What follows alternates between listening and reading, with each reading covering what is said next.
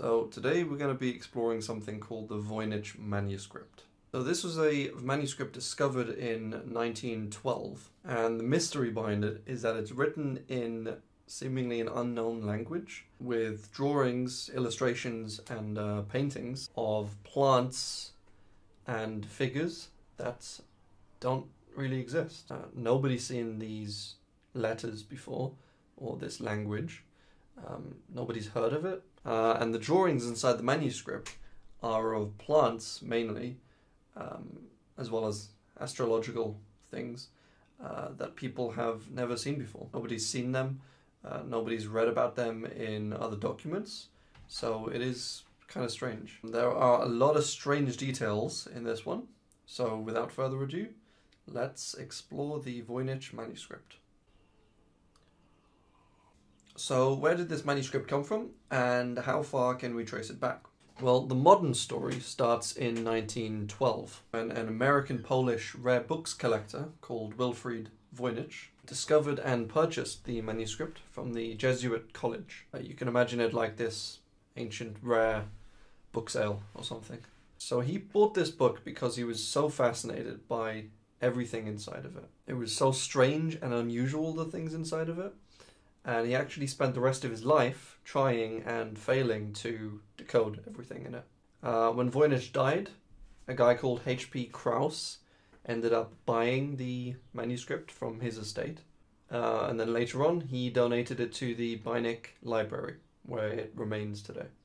So within this manuscript are over 200 pages, some of which fold out 3 or 4 times, filled with notes and drawings and words and sentences and letters, individual little symbols that don't even make sense. The letters don't exist in any language we know today, or any language we have ever known. The word and sentence structure has been analysed with advanced computers, as we have nowadays, and it doesn't line up with any known language structure. The drawings are often of plants and astrological structures or figures, but they don't really line up with reality either. Plants in the book look kind of alien. I mean they look like plants, but they don't actually connect or line up or match up with plants that we actually know exist. And the other drawings are seemingly of kind of fantasy situations, you know, like people dancing around and looking through tubes and stuff. So nothing in this book really makes sense. So, of course, as humans, we have been trying to figure it out ever since it's been discovered. So before we get into tracing this book back and trying to figure out the path that it took over the years, I should say that before the internet, obviously, before the printing press, before modern science, a lot of these mysterious items and objects were hard to determine whether they were real or not. If they had an allure of kind of magic, mystery, ancient lost civilizations, languages, that sort of thing, they were often regarded quite highly among people who were sort of into that thing. You weren't able to carbon copy things, you weren't able to Google search it, or that sort of thing. So if something kind of mysterious came up, as long as you could get people to believe that it was real, it often kind of was taken as real. And this was something that a guy called Rudolf II, who was the Emperor of Germany at the time, was quite fond of. He was known for spending large amounts of money on mysterious, magical things, little trinkets or stuff for his collection. Anything that was rare or mysterious, he was willing normally to pay a fair amount of money for. So this is where we start the tracking, essentially, of the manuscript. So we know that Rudolf II bought the manuscript for 600 gold ducats. Now a gold ducat was a gold coin, essentially, and 600 gold ducats in today's money would be somewhere around $90,000 US, which is that's quite a bit. So it is believed that he bought the manuscript from a guy called John Dee. Also, forgive me if we go through a lot of names and it's kind of confusing, because there are quite a few names in this whole story. So hopefully we can all follow along. So John Dee was a mathematician, astronomer. He was an advisor to Queen Elizabeth I of England, and at the time owned one of the largest libraries in England, which kind of explains how he might have a manuscript like this. And that's basically as far back as we can reliably trace it. Who or where John Dee got the manuscript from is basically the start of any theory that people might have. So Rudolph II, the emperor, believed that the manuscript was the work of someone called Roger Bacon, who was a 13th century English philosopher and kind of scientist. This is because John Dee, at the time, also owned a bunch of manuscripts from Roger Bacon alongside the Voynich Manuscript. So Rudolph essentially, kind of tried to put two and two together, figured this was some mysterious ancient work of Roger Bacon, and paid a lot of money for it. So who is Roger Bacon? So Roger Bacon is kind of a cool dude, kind of a weird dude when you look into him.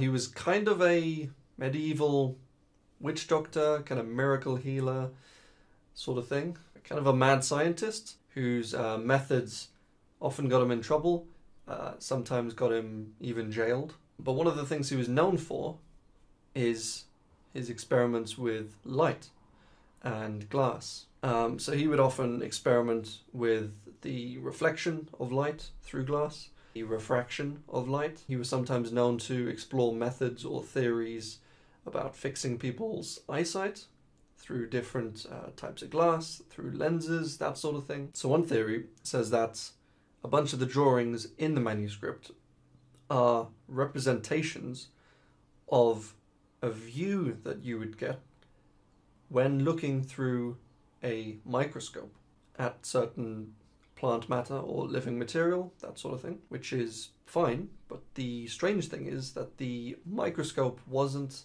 invented really until the 1600s. So if this were true, then Roger Bacon would be hundreds of years ahead of his time, which, the theory goes, would explain maybe why he was so secretive and having to write everything encoded and using different kind of images instead of one-to-one images of what he was actually seeing, as a way of staying out of trouble and staying out of jail and keeping his discoveries secret in a way, which I'm sure a theory like this or thought process like this is one of the reasons why Rudolph was happy to pay so much money for the manuscript. That's one theory.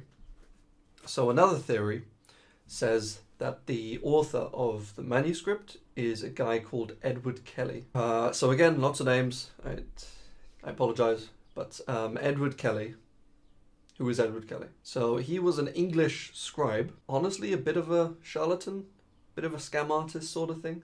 Much of his early years are relatively unknown, but he was convicted of forgery when he was younger, and as a result had his ears clipped, which was a fairly common punishment at the time. So often, to hide his ears being clipped, maybe he was embarrassed about them, maybe he didn't want people thinking that he was a charlatan.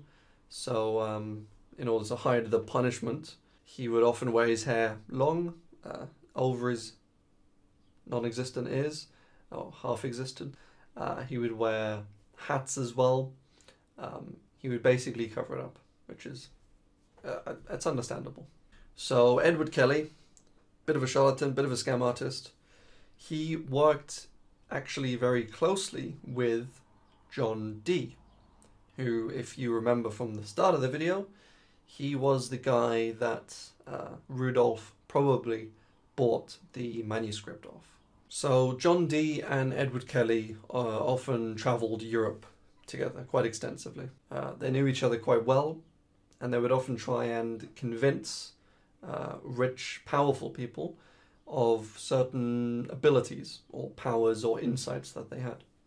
So John Dee was convinced. I don't know how much it was John Dee being naive or Edward Kelly being very convincing, but Kelly was kind of known as being a scryer, an alchemist, turning base metals into gold sort of thing, which is it's kind of cool but crazy. Of talking to angels, which is interesting because we'll come back to that in a second. And talking into crystal balls and mirrors and that sort of thing. So the interesting thing about the talking to angels bit is Kelly was apparently the only one who could understand the angels.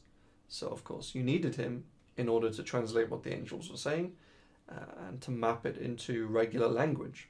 So he said that they spoke a language called angelic, which is probably quite fitting, but he would often use made-up symbols that he made up in order to help him map and translate what the angels were saying. So they eventually did part ways, and the reason for that was quite funny. So Kelly convinced Dee that the angels were telling them that they had to share everything, which seems nice, but he meant everything, which included John Dee's wife, which I'm sure you can maybe guess at what sharing means in that context. So it wasn't long after this that Dee ended up, parting ways with Kelly. Not before sharing his wife, however, which is like, all right, I mean, maybe you'd want to part ways before that, but, I don't know. So Kelly would later go on to kind of continue his old ways, came back to England for a bit, travelled around Europe for a bit more, trying to convince rich and powerful people that he was an alchemist and he was able to transmute metals into gold. This got him imprisoned a few more times after he wasn't able to do what he said, and he ended up dying in prison because he was locked up because he couldn't do what he said, and he tried to escape the prison. From the stories that I've read, ended up falling, breaking his leg, and in medieval times that was probably a death sentence. It's a shame he couldn't transmute broken legs into regular legs, So that's two theories so far.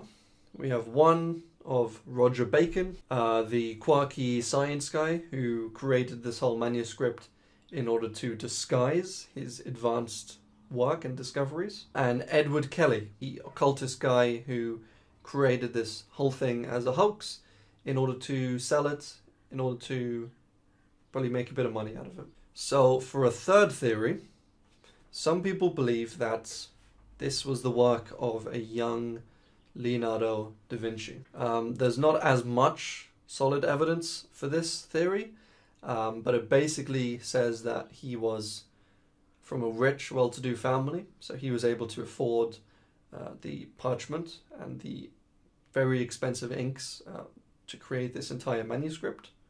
He was very smart and artistic as a kid, so he would have probably been able to, come up with a make-believe language, draw some kind of fanciful scenarios and plants, that sort of thing. The kid had a wild imagination. And some of the drawings in the manuscript are quite basic and almost childlike, and some of them are a little more advanced. So that's one of the arguments that says it may have been, a kid rather than an adult sort of thing. And one of the last parts of the theory is that one of the astrological drawings lines up in some way to April 15th, if you kind of decode everything, which is Da Vinci's birthday. And there's not too much more on that theory, but it is kind of an interesting theory. So we got some of the main theories out of the way. Let's talk about encoding.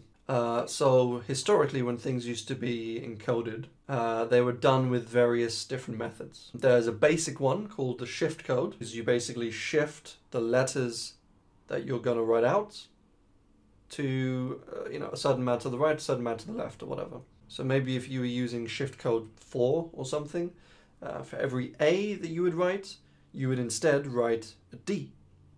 And then for every B you would write an E instead. So this is a very easy encoding method to use, but for the same reasons, it's very easy to decode it as well. Another method, similar method, is one called the circular cipher, or using a circular cipher.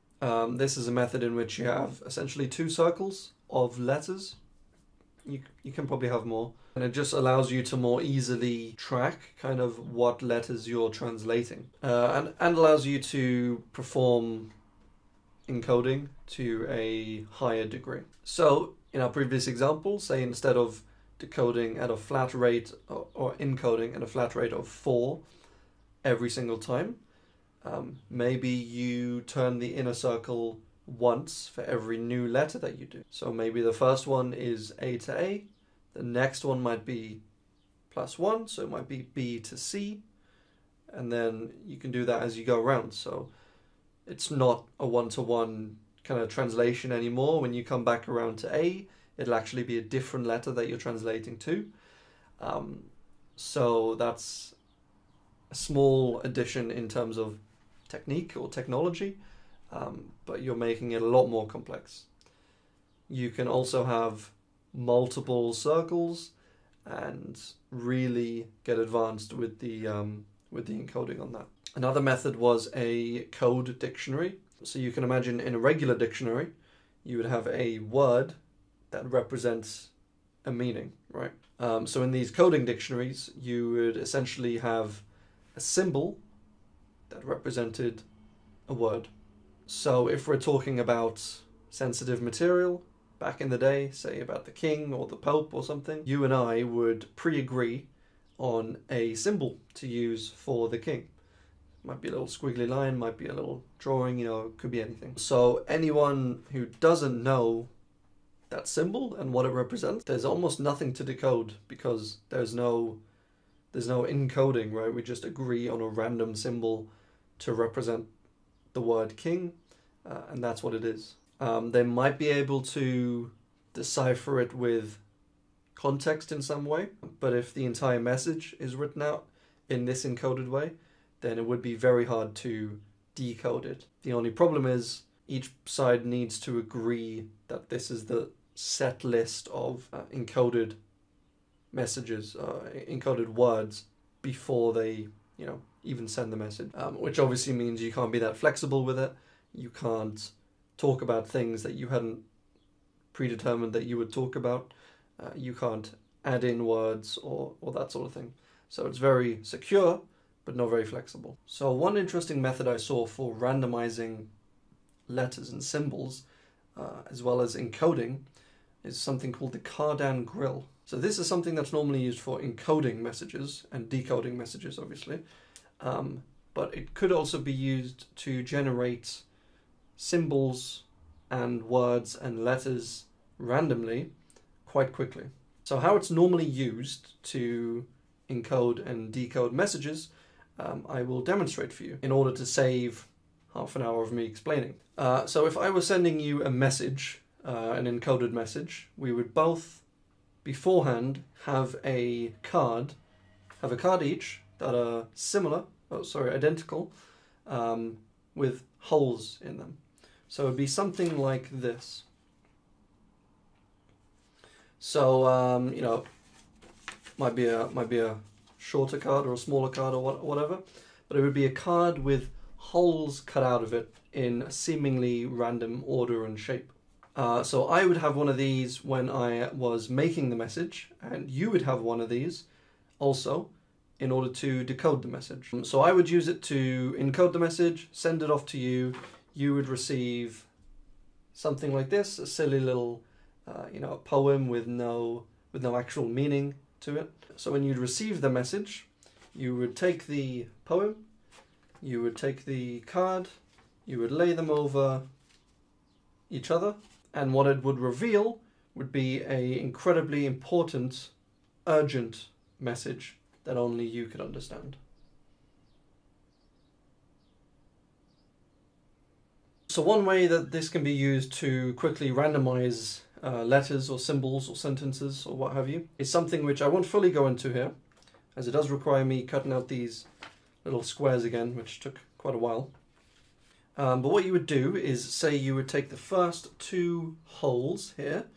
You have L and you have I. So those would be the first two letters of whatever word you're writing. And these can be completely made up symbols. What you would normally do is have a large grid on here, and each square in the grid would have a symbol, whatever symbol you'd want. Then you would have here, you can pick any two of these, it's literally completely random. So you'd pick these first two, it would be LI for that one. Then you would move the sheet over to another random place on the grid. Maybe you stagger them a little bit, and you would get S and E on here. And then you would, it's a little hard to line them up because it's not an actual grid. But as you see here, this one would be R and B. So you can fill up just one single grid with just completely random letters and symbols, and then use the Cardan grill in order to really quickly go through them and get a randomized, well-distributed set of letters in order to write them in the manuscript. However, with the advancement, as we have today, of modern computers and technology, they were able to evaluate all 170,000 characters in the manuscript. So with technology, people are able to often take old languages, say hieroglyphics, and determine the meaning of the hieroglyphics through context, through comparing them to languages at the time. So for instance, in most languages, you will have some pattern of verb usage, of nouns, of punctuation. They're definitely not the same for every language, but you will get a pattern amongst most of the main languages and even some of the rarer languages. But the patterns of the words and the sentences and the sentence structure in the Voynich manuscript does not match up with any language that we know currently or that we know historically at all. Even hieroglyphs, which are just symbols, which might be thought of as the thing we mentioned earlier, the code dictionary, even those are decipherable. But the stuff in the Voynich manuscript, was completely uncrackable. There was no meaning to be taken out of the words or the sentences or anything like that. Which begs the question, what if there was actually nothing to crack or decode? Because to decode something assumes that it was encoded in the first place, right? You would take a certain amount of meaning, you would encode it, and what was left was meaningless until you reverse the process. What if the original meaning didn't exist? If there was no meaning in the actual text, then there was nothing to decode and there was no meaning to get out of it. So there's quite a few people who believe that there is no actual cipher in the text of the Voynich manuscript, as all the evidence seems to point to it being not an encoded message, but something created to look like an encoded message, or to look like a language. In other words, a hoax. So where does that leave us? Personally, I think the theory of a crackpot scam artist, Edward Kelly, seems to fit quite well. Everything seems to fit his MO in a way. Coming up with symbols, coming up with encoded languages, stuff that only he could understand. Forgery when he was younger, trying to convince rich, powerful people of his supernatural abilities, in order to make a quick buck sort of thing. That seems to, for me, fit quite well into what the Voynich manuscript seems to be. He was also traveling around Europe quite a bit.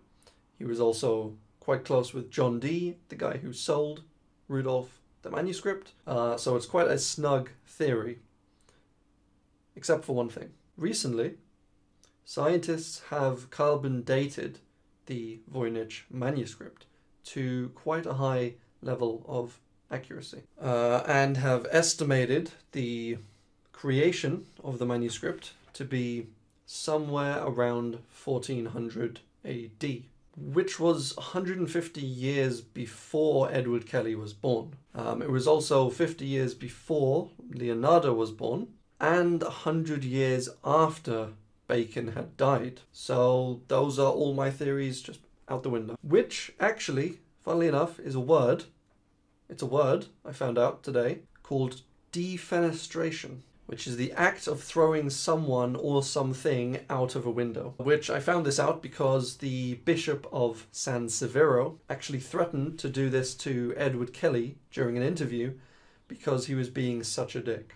So, yeah. So from the fact that it was made around the 1400s, and based on a specific drawing in the manuscript of a castle, this castle had a type of battlements called a swallow-tailed battlement. And these specific style of battlements were only built in Italy at around the time period that the manuscript was made. So that has helped maybe narrow down the origin, or maybe where the author grew up, or where they created it, that sort of thing. But aside from that, there's not too much more info that we've been able to gather from this. So this is kind of strange, because some of the theories line up really well, others line up really well as well, but for other reasons, but none of them seem to fit 100%. For instance, it could have been the works of Roger Bacon that someone had found 100 years after his death, or 50 years, or whatever, and then later recreated through transcripts into the Voynich Manuscript, which would maybe explain the age of it. But then that completely goes against the theory that nothing in the book is encoded and it's all just nonsense. I think the Edward Kelly theory fits really well, except for the fact that it's, 150 years too late. So yeah, I'm kind of lost with this one, if I'm honest, guys.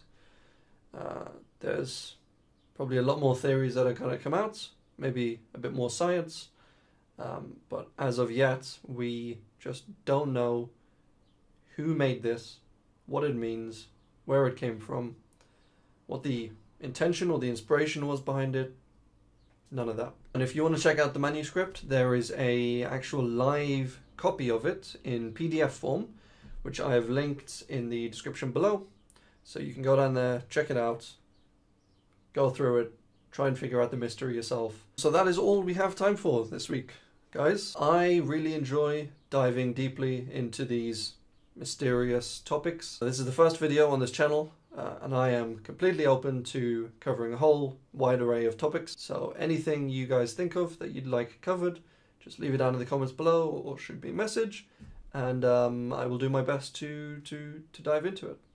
So let me know in the comments below where you think this manuscript came from, what you think it means, who the author of it was. Who knows, maybe we'll figure it out through the power of the YouTube comment section. So I hope you enjoyed this little mystery of the Voynich manuscript. I certainly did. And until next time, guys, stay safe.